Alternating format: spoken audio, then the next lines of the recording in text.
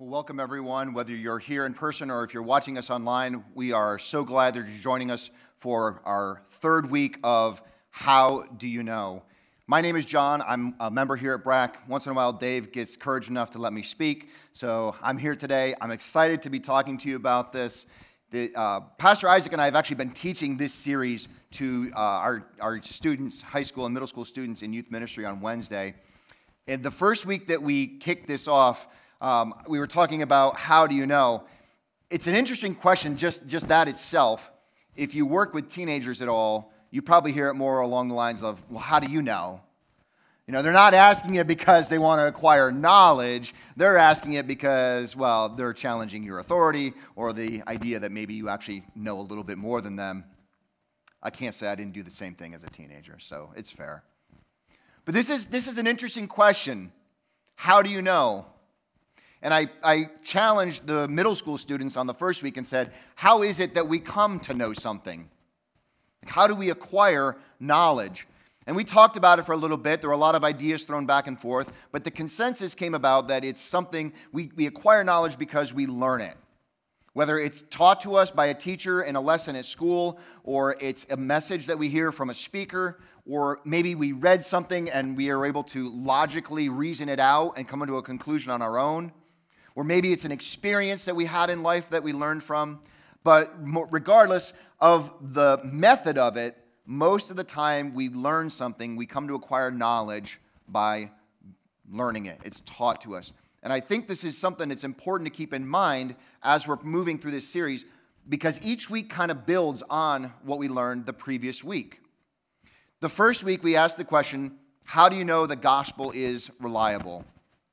And Dave walked us through a series of events, historical, that showed it was man that lived at the same time as Jesus, witnessed his life. Some of them even lived with him through those times, that wrote these books, these scriptures down. And that is how we are able to see that it is reliable, because it is historically accurate.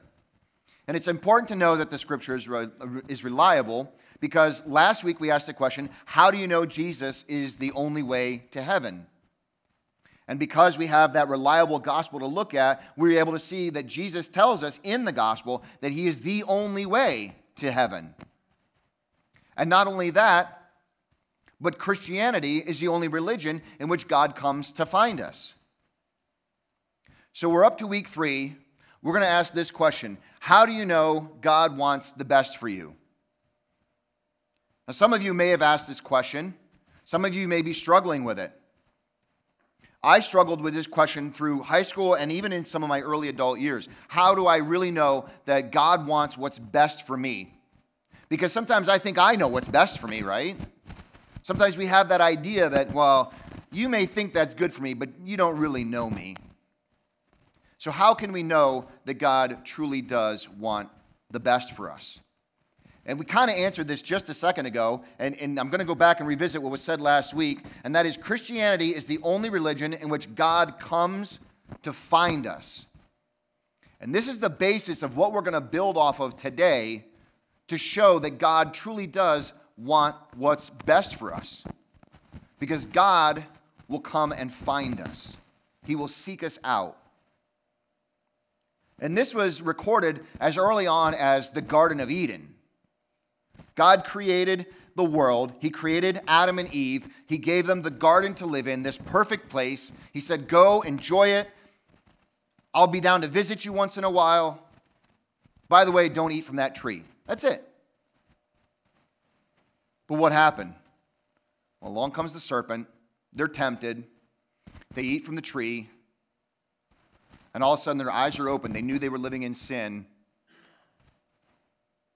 And then God comes, and what happens? The man and his wife heard the sound of God as he was walking in the garden in the cool of the day, and they hid from God among the trees of the garden. But God called to them, "Where are you?" Now, God, again, he comes to find us. I kind of think a little bit like hide and seek, right? There's the people that go and hide, and then there's the person that has to go and seek. I was a champion of hide and seek as a kid. I found the best hiding places. And as I got older, that worked really well because as I got into helping out with student ministry, we went to winter camp a few years back, and they did a game where the leaders would go and hide, and the students had to go and find them, and they never found me. I mean, at one point, one kid walked by, and I mean, he could have stepped on me. I reached out and I even tapped his foot, and they still didn't find me. I mean, they're middle school students, not the most observant, let's be real. But I love hide and seek, and I feel like that's kind of what Adam and Eve were trying to do here is play hide and seek. But even as good as I am at hide and seek, I would lose if I played with God. Because he knows everything. He sees everything. He is everywhere. So the fact that Adam and Eve go and try to hide from him is kind of silly. And when God calls out to them, "Where are you?" it's not because he doesn't know, but it's because he wants them. He's saying, "I'm coming to find you." And I think playing hide and seek with God would be a little bit like this. This is how my son played hide and seek with me. He wasn't great at it. He would say, "Dad, let's play hide and seek." "Okay, you go hide." I'd count to 20. Say, "I'm going to come find you." And inevitably, this is where he was. He would always go to the bathroom. He would hide behind the towels, and obviously his feet are just kind of like sticking out there. Very obvious where he's at. But I would still come into the room and be like, "Oh, where's Aiden? I can't find you." That's what it's like when you try to play hide and seek with God. And it doesn't matter how much you try and hide, because guess what? God comes to find us. Sorry, something going on with my mic. God comes to find us. And the reason God comes to find us is because he wants to have a relationship with us. He's seeking us out. And what's interesting about this, and I use the word relationship, because relationship means more than just an acquaintance. It's more than just knowing who someone is or knowing a little bit about someone. A relationship means you truly get to know them. You know everything about them, or you desire to know more about them if you don't know enough. And God seeks us out. He comes to find us because he wants to have a relationship with us. Now, I know the word relationship can also kind of be a little bit intimidating, right? I think about it in terms of, especially when it comes to spouses, boyfriends, girlfriends, things of that nature, right? We talk about a relationship. It can be a little intimidating because we think, I need to impress this person. I want them to like me. 25 years ago, a buddy of mine set me up on a blind date. And I wanted to make a good impression on this girl. And I remember this date very, very clearly, and unfortunately, so does she. Yeah, you can see where this is going. I was late picking her up because I was working. And I worked on farms, and it was haying season. And if you know, you know, when the hay is on the ground and there's rain coming, you bale that hay and you get it in the barn because you don't want to get rained on. And I finished with my chores. I raced home, and of course, I'm going to get cleaned up because, again, I want to make a good impression on this girl. So I shower, I pick out like the perfect clothes, and I knew I had to impress her with my looks because my car definitely was not going to impress her at that time. I'm late picking her up. She gets in the car. We start heading to the mall. It's the 90s, okay? Give me a break. It's the 90s. We go to the mall. On the way out of town, I see flashing lights behind me. And I'm like, you got to be kidding me. I pull over. The cop comes to the window. And I turn and I look at her. And she is leaned over, her hair hanging in front of her face, hiding her face. And she whispers to me, "Don't let him see me. My dad's a constable. He's friends with all these cops. If my dad finds out, he will come pick me up." Man, I am killing it. I explained to the officer, there's no way I could have been speeding because this car doesn't barely go 55. Doesn't matter. Get a ticket. We continue on towards the mall. And on the way, we decide, let's grab something to eat. We got time before the movie. Let's grab something to eat. She says, "You pick the place." I picked the place. I think it's a great place. We order our food. She doesn't eat. Now, She says, oh, I was nervous. It was a first date. I'm like, well, I'm betting you didn't like the food and you just didn't want to say something. I picked a terrible place to eat.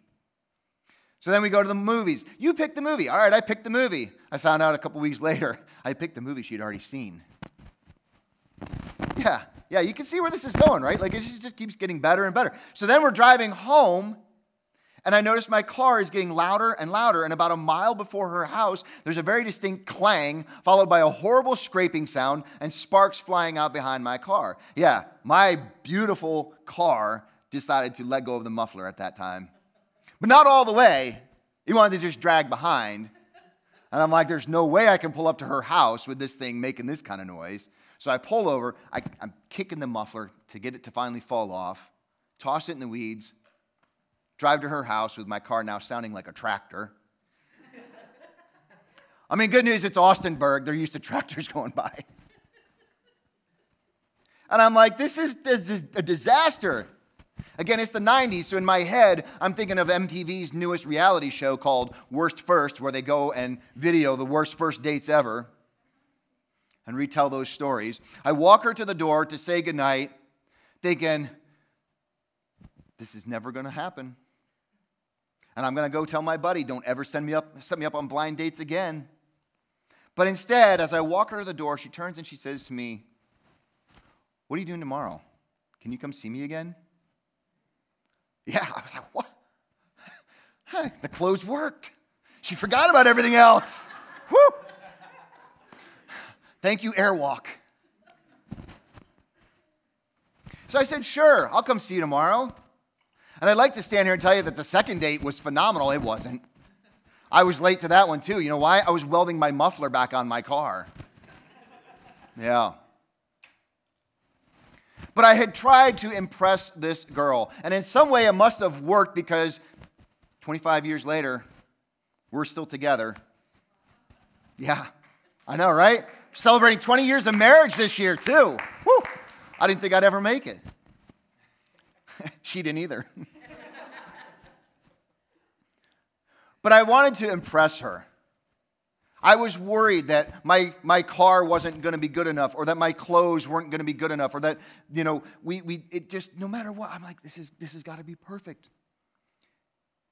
And sometimes we fool ourselves when we think about that when it comes to our relationship with God. We think we have to be perfect in order to have this great relationship with God. I'm here to tell you, friends, that's never going to happen, because God is perfect and we are not perfect. We couldn't be further from it. Paul points this out very clearly. He says, God demonstrates his love for us that while we were still sinners, he died for us. While we were sinners. While we were God's enemies, we were reconciled to him through the death of his Son. Sinners and enemies of God. That's pretty bad. But yet God still comes to find us. God wants us. Because God wants us just as we are. We don't have to be perfect for him. We're never going to be perfect for him. We don't have to wear the right clothes. We don't have to go to the right church. We don't have to have the right kind of job. It doesn't matter what our past is, what mistakes we've made. I mean, Paul knew that. Paul was persecuting and imprisoning Christians. Moses was a murderer, and God used him. God wants us just as we are. It doesn't matter what we did. It's that he wants us. And he wants that relationship with us. And he wants it so badly. And he knew that in order for us to have that relationship, as Paul said, we would have to be reconciled to him in some way so that we could have that relationship with him. So he came up with this brilliant plan that he put into place for us. And it's this. The plan of salvation. God loved the world, not just a couple people here and there, not just Adam and Eve. He loved the whole world so much that he gave his only Son so everyone who believes in him would not perish, but have eternal life. See, not only does God want to have a relationship with us, and God wants us just as we are, but God also wants us to be saved. He wants us to accept that gift of salvation. Why does he offer that to us? Well, one, so that we can be reconciled and have that relationship with him. But the other reason he wants that for us is because of this. Everyone who sins is a slave to sin. And a slave has no place in the family. But a child will belong to that family forever.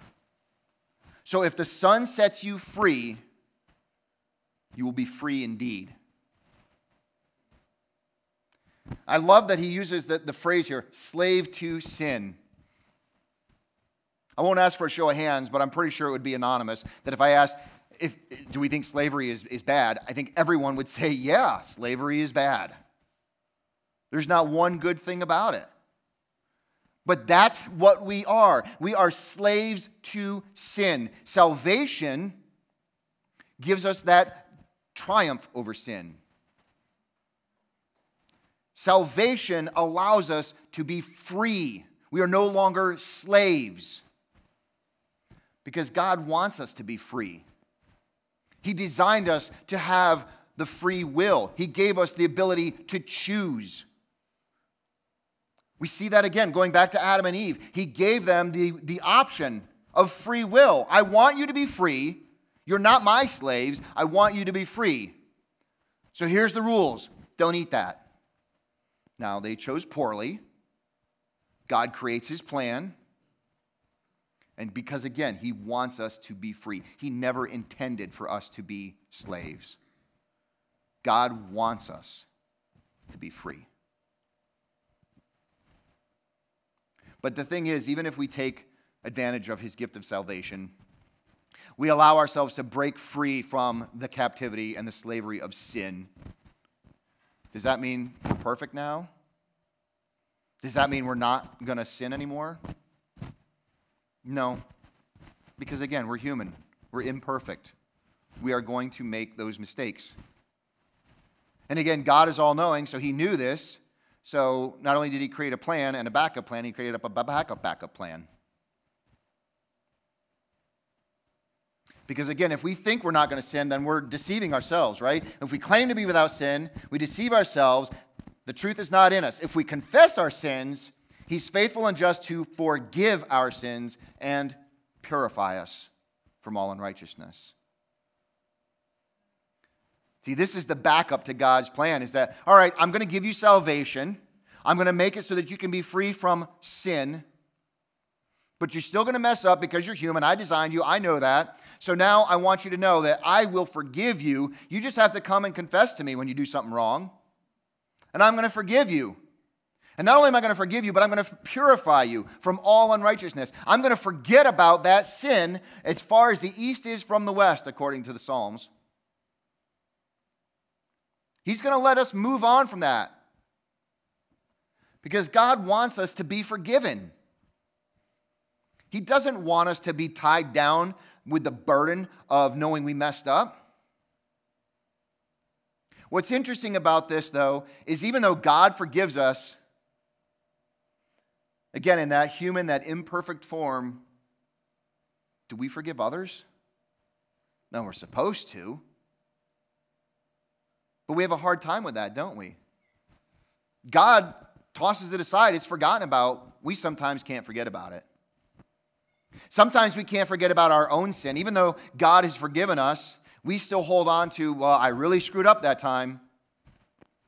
Or sometimes it's somebody else wrongs us, and we have a hard time letting go of what they did to us.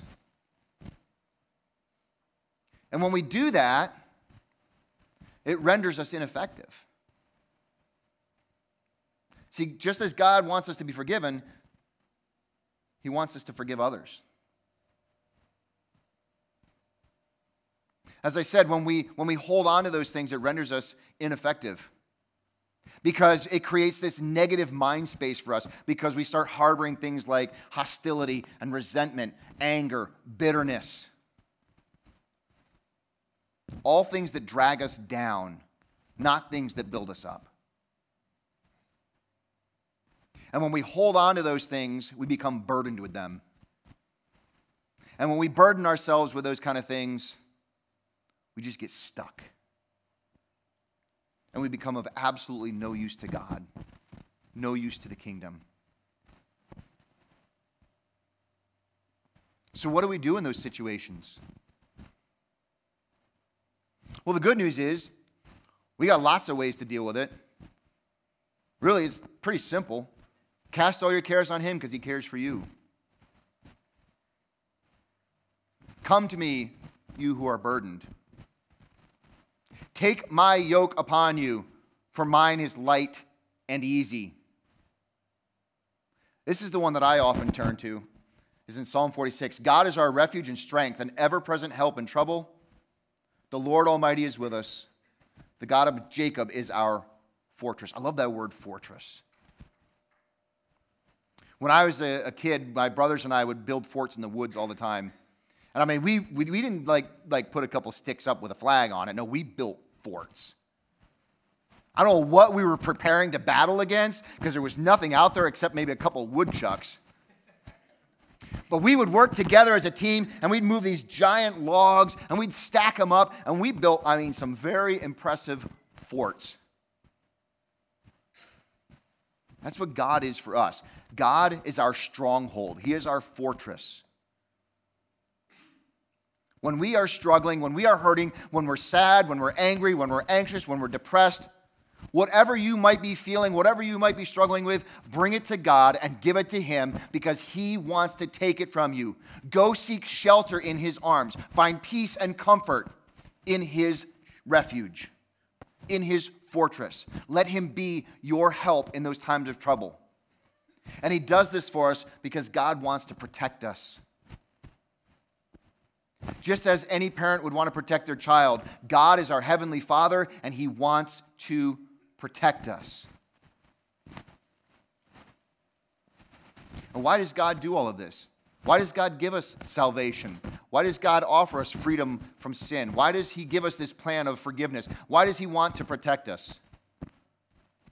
Because ultimately, yeah, he does want what's best for us. But I want everyone to hear me out right now.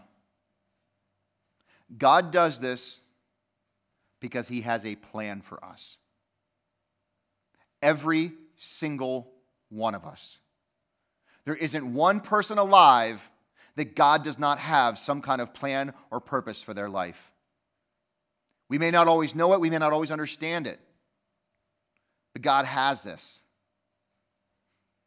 In Jeremiah, we read, "For I know the plans I have for you, declares the Lord, plans to prosper you, not to harm you, plans to give you hope and a future." See, when Jeremiah wrote this, Israelites were going into captivity, 70 years of captivity. That's a long time.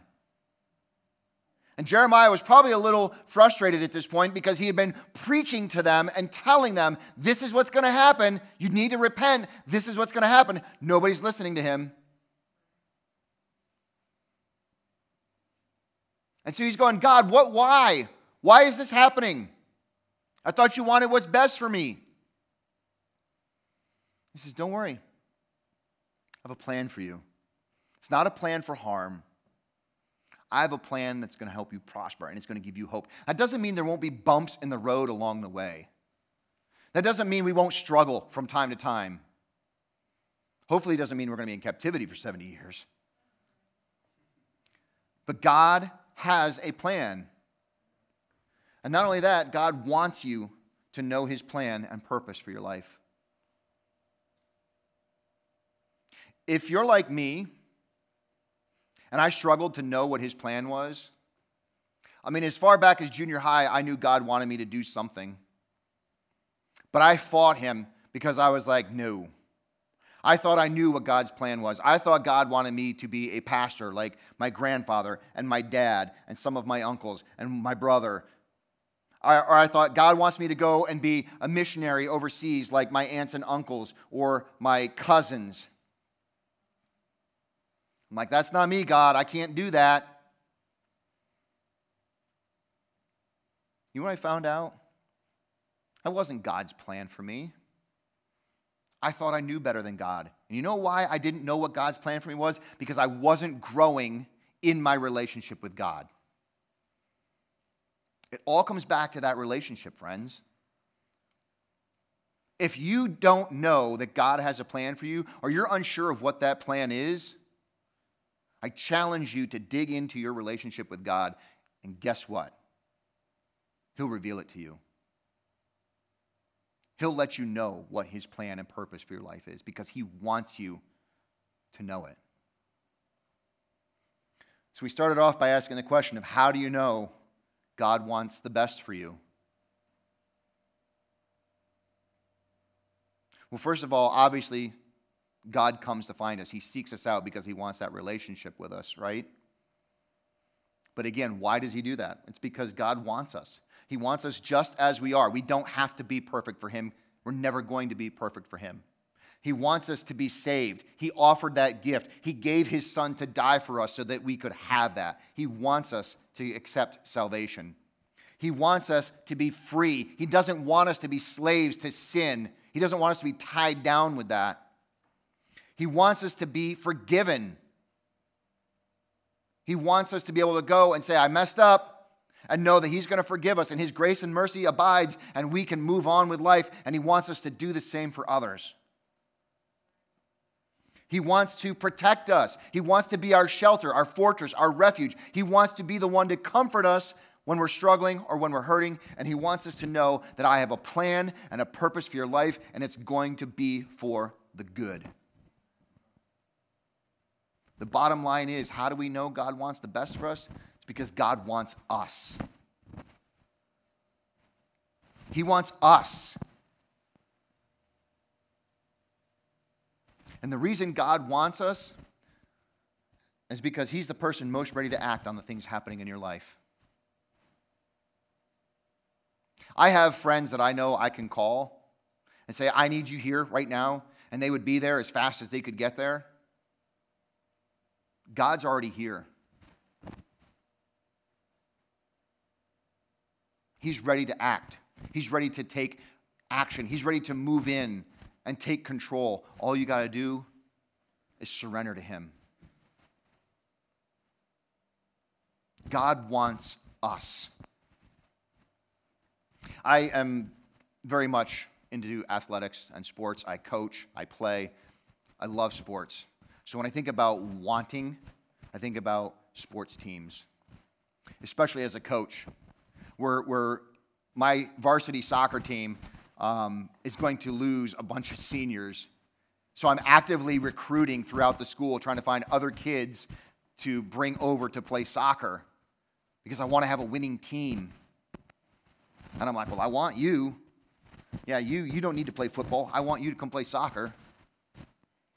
I want you for moral support. You'll be good on the bench. I don't really say that. I encourage everyone to try out for the team. I want players for my team. I want a winning team. Guess what, folks? God is recruiting for his team, and his team will win because he's God. He doesn't lose. We are being recruited to the winning team. God wants us. God wants you. Turn to your neighbor. Tell him, God wants you. And now make it personal. God wants me. God wants me on his team. Why does God want the best for me? Because he wants me. So if you ever find yourself asking this question, how do you know? Just remember, God wants me. Let's pray together. God, it is so awesome that you want us. Sinners, unworthy, and yet you want us. Not only do you want us, you desire us, you seek us, you come find us. The creator of the universe, the God Almighty, and you want little old me. When I think about it like that, it is humbling.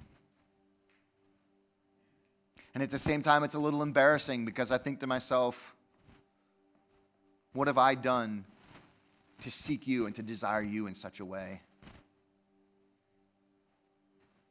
God, I pray as we leave here today that would be one thing that sticks in our minds, that we know that you want us and desire us, and that we would in turn want and desire you in the same respect, and that we would use that and feed ourselves with that and grow in our relationship with you and take those next steps.